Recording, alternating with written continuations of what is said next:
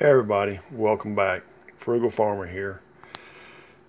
Anybody recognize this?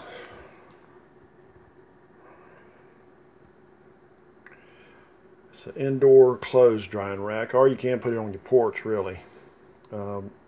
This little gadget will save you a lot on your electrical bills by just being able to dry clothes. I don't dry my pants per se. I'm a tall guy and I need really long pants and I don't want them drawing up where I'm wearing high waters.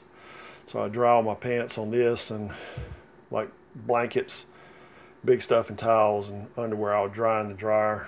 And sometimes my blankets I'll put them out on my clothesline too. I do have outside clothesline.